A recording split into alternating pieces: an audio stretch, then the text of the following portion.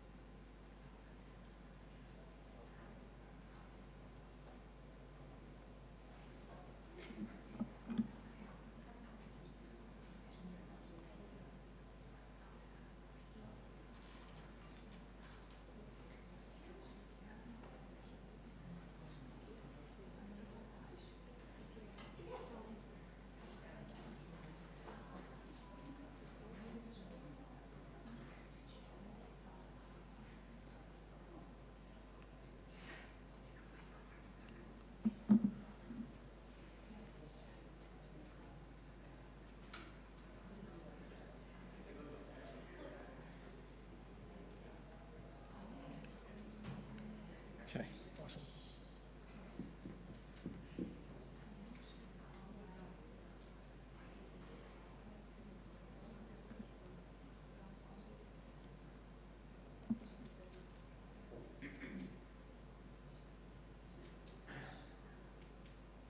All right, let's get started. I apologize for the delay. For those that just walked in, I was asked to hold off starting for a few more minutes. There was a coffee break running a little long. Let me get started. You're in the Agile Sprint Tools rundown, when to use a mallet when you really need a Mjölnir. Everybody knows what a Mjölnir is, right? Of course. So Thor's hammer is called a Mjölnir.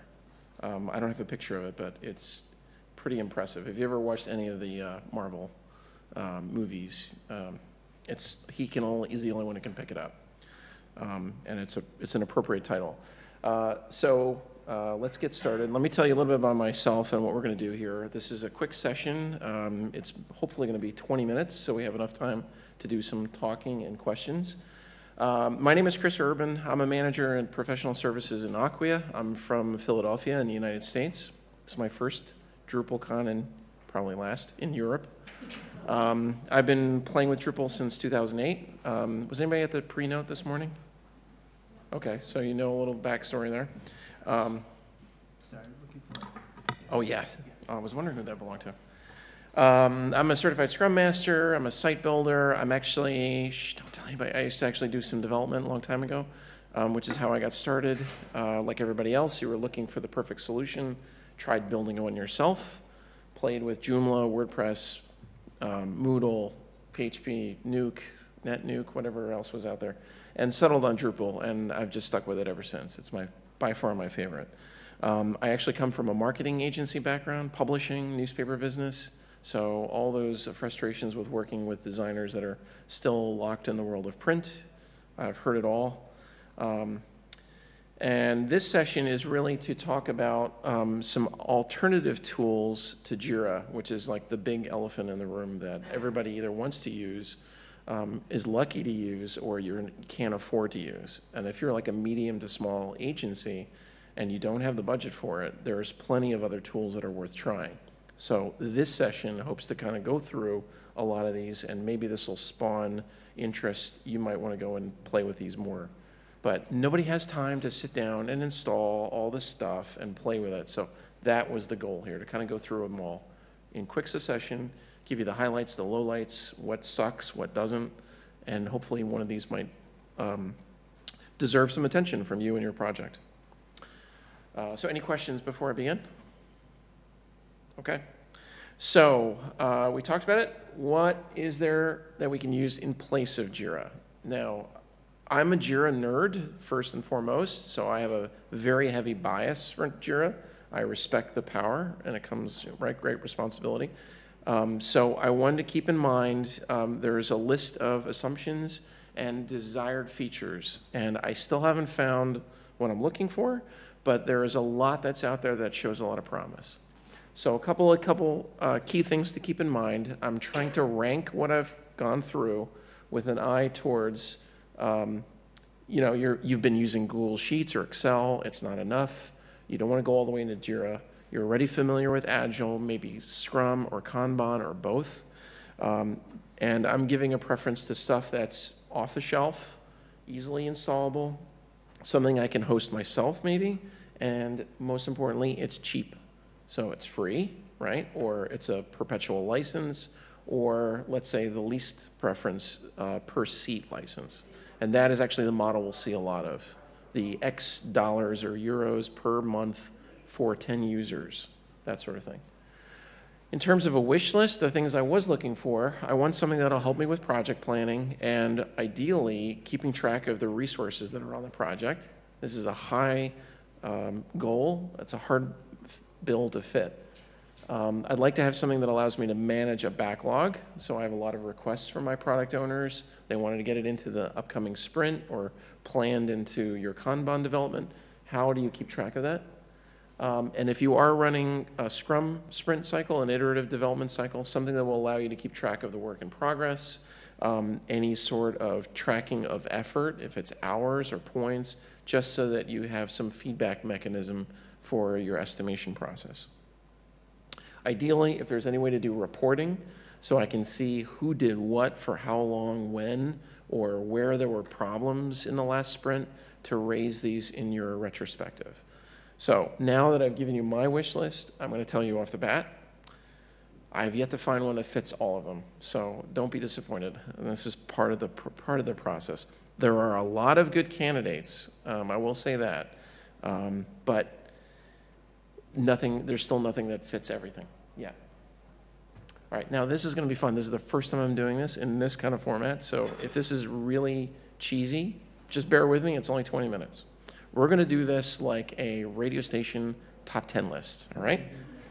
So number 10, coming in this week in the Agile Sprint Tools Countdown, number 10 is MyCollab. MyCollab is a Trello-like tool. Is everyone here familiar with Trello? Okay, awesome. So this is a good baseline. It includes a Gantt chart, milestones, and time tracking, which is not in Trello, not out of the box. It lets you do some issue management. You can install a community version. This is the key word to look for here, on Linux or Windows, but like Jira, it needs Java to run. So don't consider this necessarily easy to install. So to understand like level of complexity, I have Jira running on this laptop because that's the kind of nerd I am, but I don't encourage you to do it at home. They have, to give you a sense of the cost, $19 a month for 10 users, $100 a month for 60 users. So this is kind of in the size, I'm thinking a typical small to medium shop. You've got a couple of projects going on. This is probably in your size range, but this is number 10 in the list. So it looks kind of familiar, right? You've got your dashboard on the left. You've got this kind of messages pseudo Slack sort of tool in there. They separate bugs from tasks. I just picked this one screenshot. This is not a good representative example, but it has, it's okay. It's great. Now, this is really stupid, but for me, one reason why this is at number 10, if you go to the home page, there's still lorem ipsum down at the bottom. So that to me is not a good sign. I'm just, you know, if this were me, I'd be like, okay, somebody's got to get on the stick. So one reason this is at the bottom of my list. All right, number 9 this week, this con, Assembla. Anyone here use Assembla? Actually, I should do this for each one. Has anyone here used or familiar with My Collab? Awesome. See, so now 2 tools you've never heard of, you don't need to go play with. Assembla has one thing I like from the developer perspective, it has an interface, it has an integration with GitHub. It's slick looking, it looks nice, but it's expensive. So comparatively, for the number of users, it's a little more pricey. This does have, hopefully this is the animation, this does have some of the basic items here, so I've kind of put in the key typical tasks for a dummy project.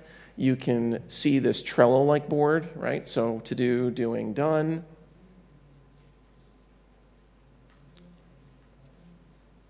You can, here, instead of dragging the rank, you have to use this up-down priority button, but pulling them into the, quote, sprint is pretty straightforward. But overall, it's okay. It still doesn't have a lot of the features or things that I want from, let's say, a Jira. And again, I hate to say it like that, but little errors like that still pop up. But you have a pretty straightforward sprint board, and I'm trying to keep it as simple as possible. It includes these other bug fixes categories, so it's really more oriented as like a support help desk kind of tool rather than a sprint tool. It does have this like overall reporting, so if you have, let's say, your entire backlog, the equivalent in Jira would be like a version reporting, and this calendar feature, which is pretty nice. That's another thing that is not in Jira. And some of the reporting that, if you're familiar with Jira, straight, you know, typical Scrum level reporting. So reporting is good, the UI is okay, kind of expensive. All right, let's keep going. One more thing. Oh, integrations. There's a lot of things that this connects with and it comes with. So there's like a wiki, you have a stand-up tool, which is kind of nice. So if you want to talk to me about that, and Slack later, I can tell you some other tricks. Twitter, I don't know why you want to connect Twitter to your sprint board. Like, oh my God, we completed a ticket.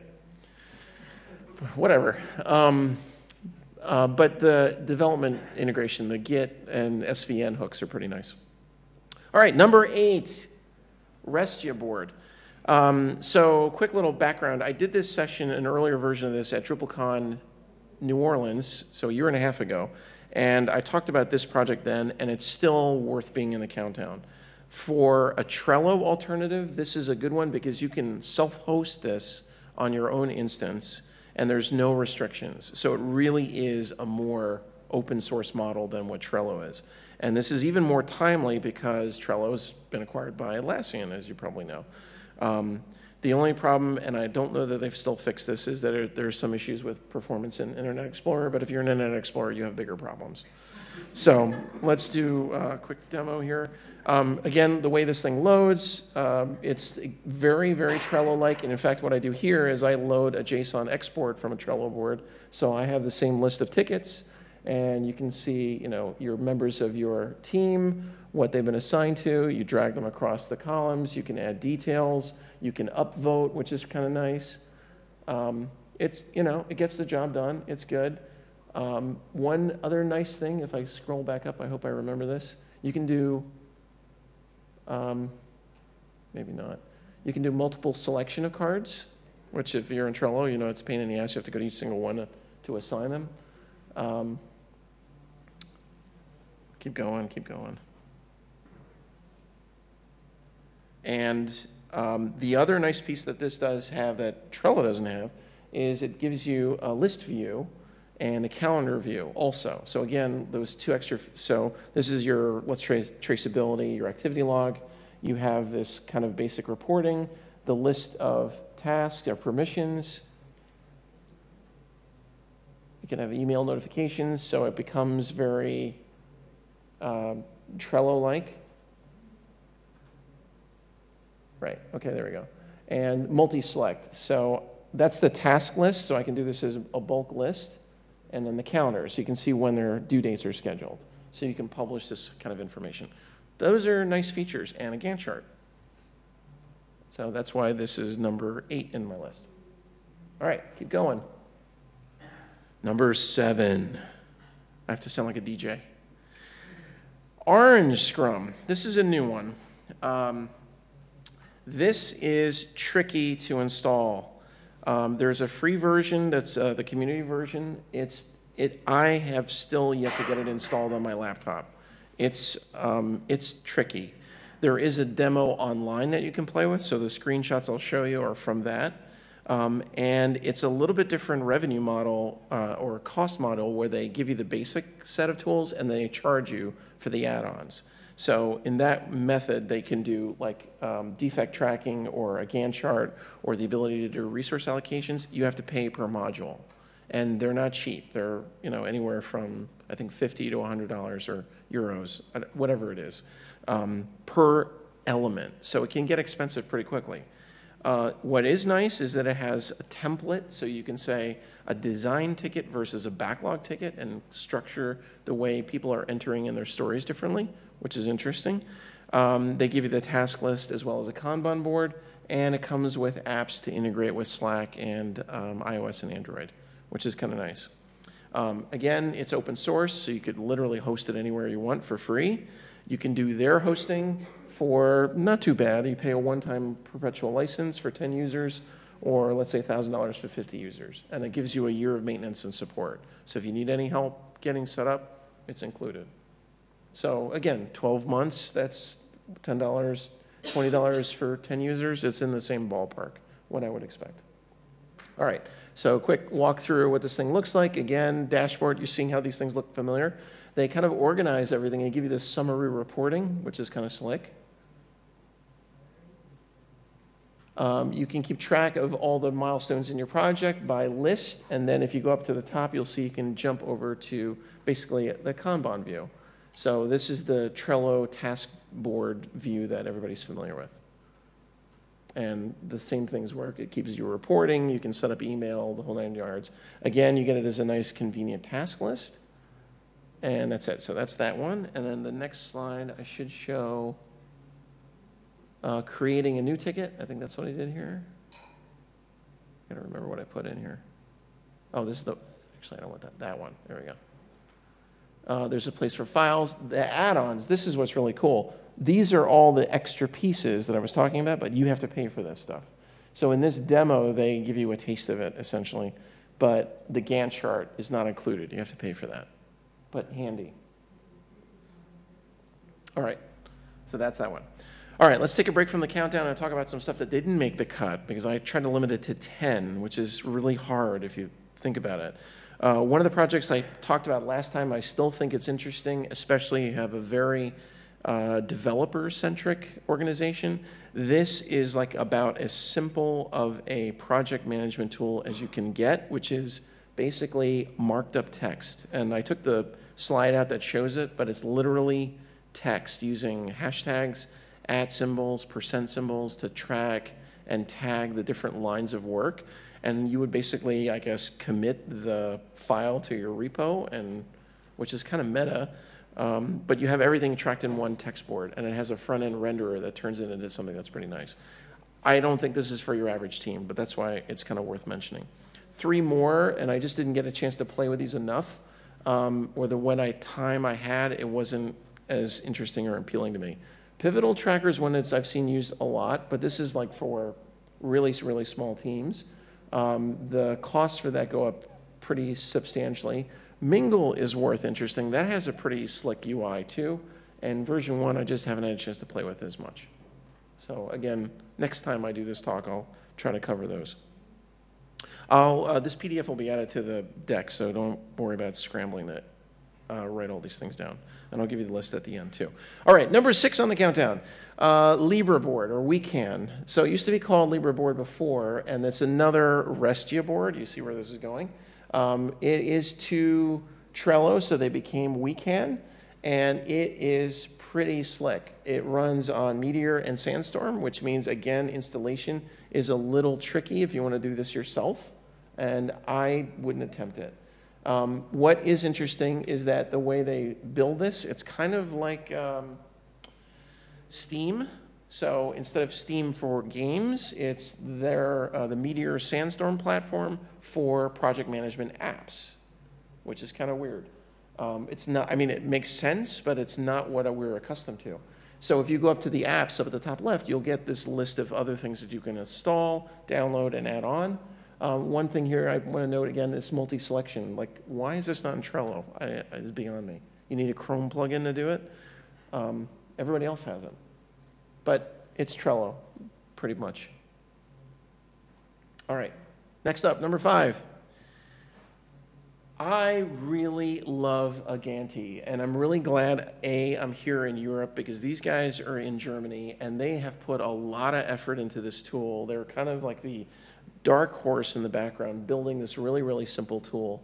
It's a Gantt chart, so it's the most basic project management tool. They have done a lot of improvement over the last year and a half. I've been keeping an eye on these guys, and it's really worth looking into. It's free. They have added synchronizing to a Google Calendar. They give you unlimited projects and teams. There's a full traceability audit for every change that's been done. You can draw your tasks now, which again sounds really mundane and basic. It didn't have it originally, and it was lower on my list because of stupid things like this. They've just added this maybe in the last 3 months. You can draw your task, and you can do the dependency chart. So X task is dependent on this one. And if you're planning out your project, that is really, really important. It includes a Chrome app, so you don't have to go to the site. And they support exports, which are really nice. They give you a lot of nice basic reporting. So for a small team, I would definitely look at this. This is really cool. This is the reports, doesn't really show you anything.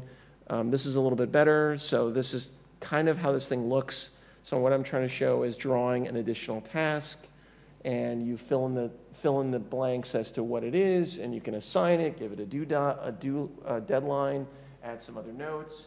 If you drag it to make a dependency, it'll show up in the dependencies. It's got a nice UI, right? So adding a dependency is that easy. This was not possible 3 months ago. They are making a lot of progress. So if anything else, keep an eye on them and come back and visit them in another couple months. But multiple teams, multiple projects, it's slick. All right, that's why we're in the top 5 now. Number 4. This is another one of my favorites, Taiga.io. This one is about as close as I can get to a true Jira replacement for a smaller team. It's Python-based. If you know Jira, you know how to use this.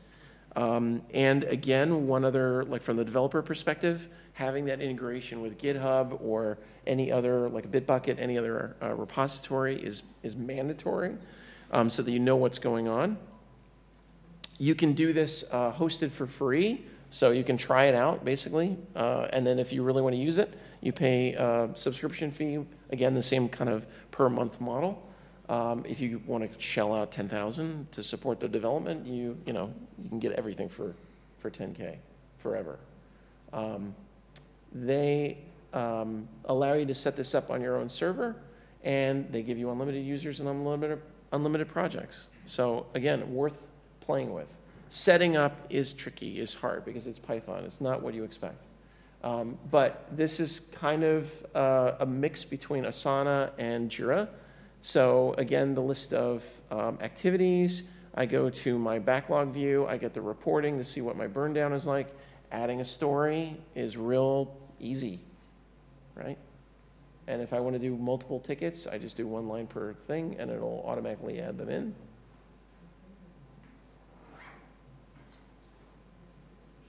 And now there's my stories, right? You can tag them and categorize them. You can customize the estimation. You can customize the workflow states. And it's got a pretty slick UI. Right? So now I'm going to add it to my sprint and so on. And now if I go to the task board for the sprints, similar typical board setup, you can customize these however you want. It's not bad. It really isn't. And you get the nice reporting up at the top, which is like, how far are we, you know, how many points burned down, and so on and so on. So definitely worth looking at. Oh, block tickets, right, I forgot about this. So this is actually nice, and you can relate the tasks to each other, which is quicker by the search, which, you know, if you know Jira, everything is written the same way. You really can't do that.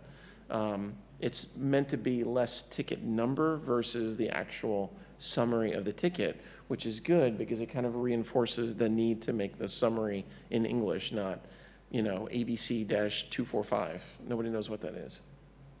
And this is well, because I haven't burned anything down yet, but the reporting is actually pretty nice too. All right, let's keep going. I know there was one other thing I want to make sure I put in here. Oh, and the team settings is really cool. It does it slightly differently. It's much more human organized, and the filtering is nice. Like I think I showed before, searching by user, and you can filter automatically what the tickets are, rather than having to go into Jira and create a quick filter. You can just do it like on the fly. This also has plugins for HipChat and Slack, and again, I think I mentioned it has all the connections for webhooks, GitHub, Bitbucket, and so on. All right, number 3. Crocodile. Anybody heard of this one? All right, see, look at all the fun stuff you're learning. So this is yet another, after 10 of these, you're like, okay, stop, please. Another Kanban card system, but this, if the ones I showed you had a neat UI, this one is slick. What is really cool, when you join the project, they don't force you, but they strongly recommend that you do a little onboarding game. So everybody knows what a ticket is, what's the point of a user story, where to put it. It goes in the backlog, you prioritize it, you plan out a sprint. Like all the basic concepts covered in the first 10 minutes. So this way your users are like, there's no excuse to not have them do their tickets right. I know it's never enough, but the fact that they made an attempt to make it a game, they actually give users points during the course of your onboarding. So you can make this a little competition, like who has the best score after the first week. I have not seen anybody else do this. For that alone, that's what gets us up into the number 3 spot. Another nice thing is that the triggers that they give you between workflow states, which I haven't seen. So if X kind of ticket goes between state A to state B, you can have it trigger an action. Send an email, give it a flag, ping Slack. That's kind of nice. So, you know, all tickets going into QA could show up in your Slack channel. It's not cheap, but it's definitely worth investigating, and it has a free trial, so it's worth playing with. So this is like a quick view inside of one of the backlog planning. Again, very simple. Forgive me for this epic. I was just trying to fill something in. But very easy to start stubbing out a backlog, which is always, to me, one of the biggest challenges with a product owner-based team. Just put something in there. And now here you see the quick history, where it is, who it belongs to. And then I think I did some epic. Okay, so then after I have my epic, you go up to the plan and you plan your sprint. So the tickets that I've added, and you basically pull them in, and it does this little waiting crocodile thing. Now, while this is going, you'll notice up at the top, you see that I have 1,225 points, because I did most of the onboarding, so I earned all these points. And the first time you do a transition, the first time you write a story, the first time you close a ticket, you rack up all these points. So that gamification element, really, really cool. All right, one more. So this is the sprint level board. This is to just show you how you can organize and change this. You can customize this as you see fit. This is what comes out of the box. And you can change it exactly however you want. All right, so that was number 3. All right, a couple more that just missed the list. Ice Scrum. So Ice Scrum is a French outfit, and how do I make this the right way? The intentions are good, but it's still clunky. It still needs a lot of work. It's Java-based. You can run it locally. Again, the install factor, really, really high complexity. There is a free cloud version now, which is nice. This didn't exist a year ago. You can set up one simple public project. If you want to pay for it, the pro version gives you an icebox and road mapping feature. So the long-term planning element is included. But it still needs work. So I'm going to say we'll revisit it. Another one is Gemini. This is another pretty good Jira alternative. It has a very intuitive layout. Once you see it, you know where everything goes. The filtering is really nice, but and it has an integrated chat. But the prices, it's kind of in the ballpark, but it's still a per user, not $10 a month for 10 users per user. This is really expensive. I think you can do better bang for the buck for this, basically. So the first one was like, it's not quite there. This one, it's just too freaking expensive. That one, the Gemini one, looks a little bit like this, and it looks, well, I hate to put it this way, it looks like it hasn't been updated since 2003. This is like your Windows NT .NET looking tool. Blech. So that to me is like, yeah, not good enough. This is a .NET shop tool, right? This is not a Drupal tool. All right, one I haven't played with enough, but shows a lot of promise is Odoo. Odoo. Will you marry me? Odoo. I don't know. This is another one that has that platform mentality of buying applications for the different pieces that you need. So you can get one for setting up your own Salesforce type tool, another one for issue tracking, another one for manufacturing or inventory if you're doing point of sale. So this is a very broad platform view. I mean, and I say platform, like huge enterprise, not, let's say, the small, medium-sized agency that I have in my head as a target. It includes this Trello-like tool, which is kind of nice, and it has its own Slack Lite, but again, okay, the fact that you have your own Slack is good enough. You can do it for free. Why would you build your own tool? They include the timesheets and charting, which kind of tie into the inventory, manufacturing, point of sale, retail store kind of perspective. I think it's more than you possibly need, so that's why I didn't put it on the list. Weirdly enough, it's built in PostgreSQL and Python, which seemed kind of unusual to me, but whatever. I'm not a developer. What am I talking about? All right, number 2. One thing everybody overlooks all the time, and so I'm putting it here in number 2 to reinforce it, is pointing tickets. If you are still doing like the fist in Skype, or where everybody puts their hand up, or everybody just types it into chat, you're not doing it right. It should be completely blind. Everybody votes, and nobody can see what anybody else is doing.